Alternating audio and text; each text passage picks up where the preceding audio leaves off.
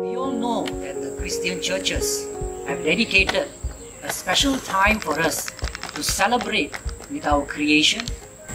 Yes, indeed, Christians around the world are invited to join in the season of creation, which runs from 1st of September until 4th of October, which gives emphasis on sharing, praying, and caring for the creation of God. The season ends on the feast day of St. Francis of Assisi, being the patron saint of ecology. During this season, we give thanks to all that God has made, repent for all the damage we have caused, and commit ourselves to action to protect the earth, our common home.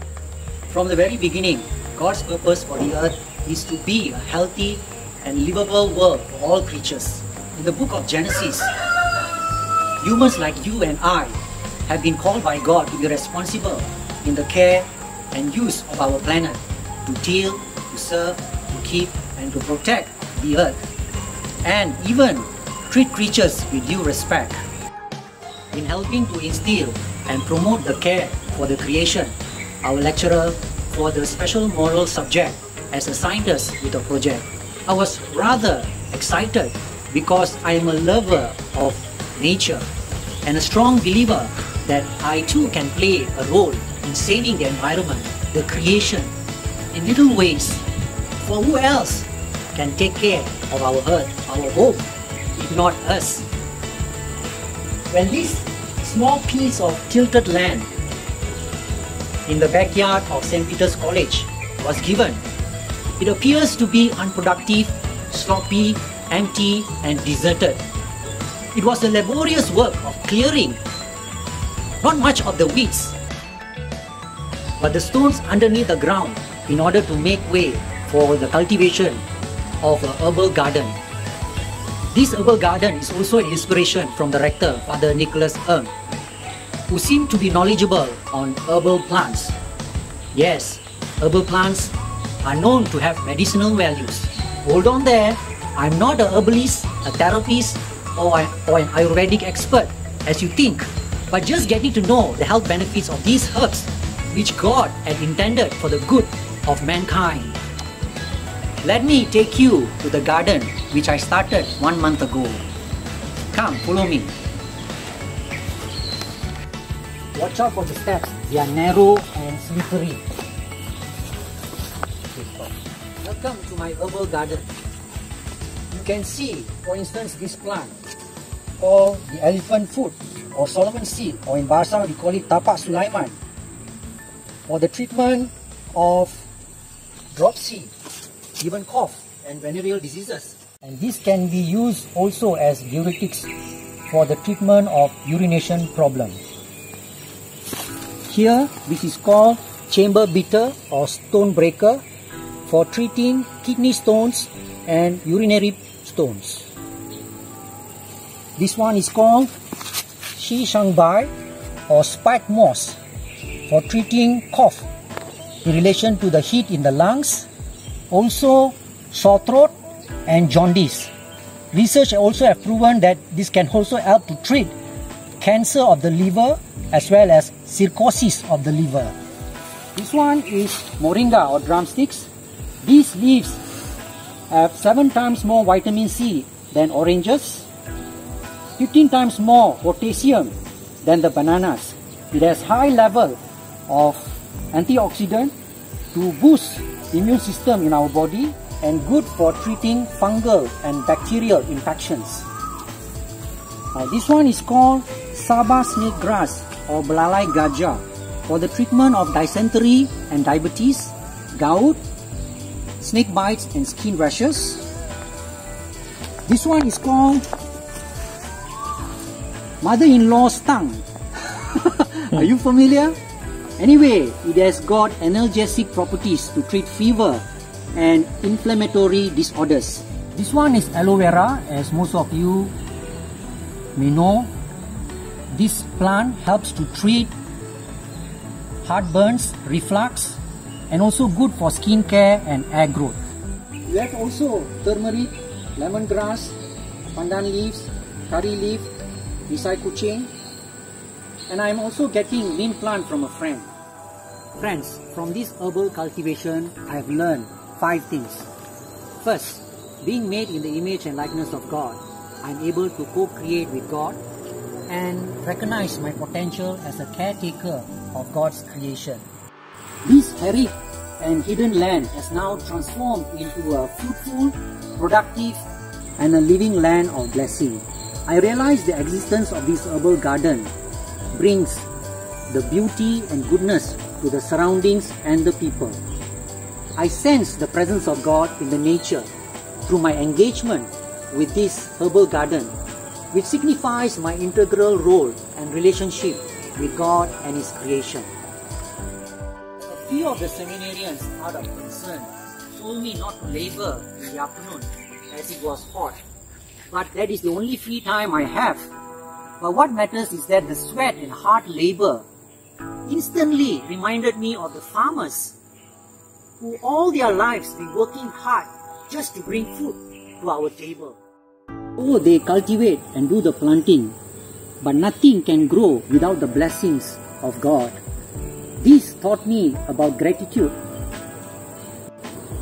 Not just the contribution of the farmers, but always be thankful for all the blessings of God in my life. God is good all the time. Third, there are many plants around me that I did not know of their hidden health benefits. Maybe it is because of my ignorance or lack of knowledge, but now I began to learn and appreciate the value of little things around me. Yes, these herbal plants are intended for the goodness and well-being of our community here and the people outside, just like God intended the same when He brought creation into existence.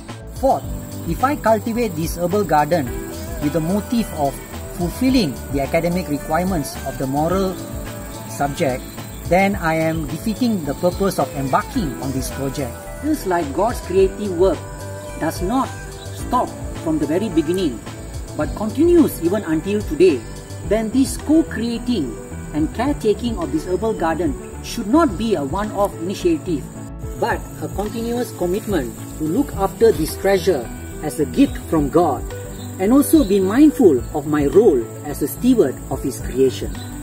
Last but not the least, Pope Francis, in his encyclical Laudato, which was issued in May 2015, pointed out that the Church has a mandate to remind everyone of their duty to care for the nature, protecting humankind from self-destruction, and lead all creation back to God. In this respect, you and I can make a difference by caring and protecting our creation. For instance, in our own little small ways, we can do recycling of rubbish waste, composting of food waste, use biodegradable products, and plant a tree.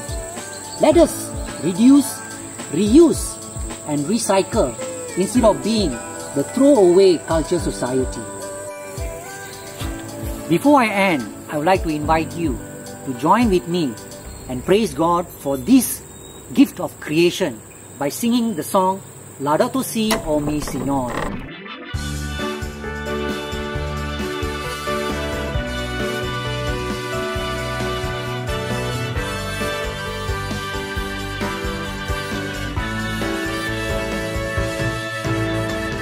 Laudato si, o mi Signore, laudato si, o mi Signore, laudato si, o mi Signore, laudato si, o mi Signore.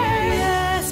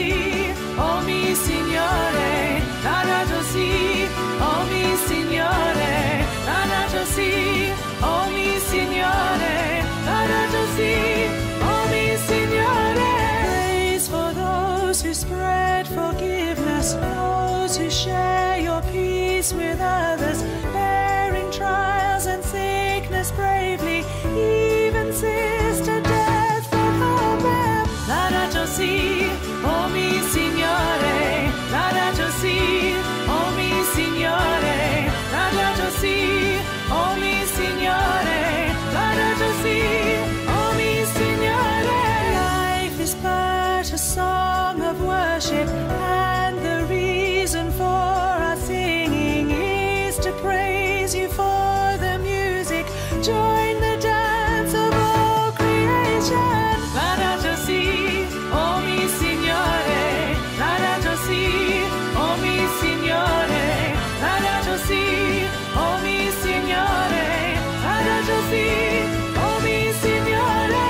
Praise to you, our God and Father, praise and thanks to you, Lord Jesus, praise to you, most Holy Spirit, life and joy of all creation. Laudato si, oh mi Signore, Laudato si, oh mi Signore, Laudato si, oh mi Signore, Laudato si, Laudato si.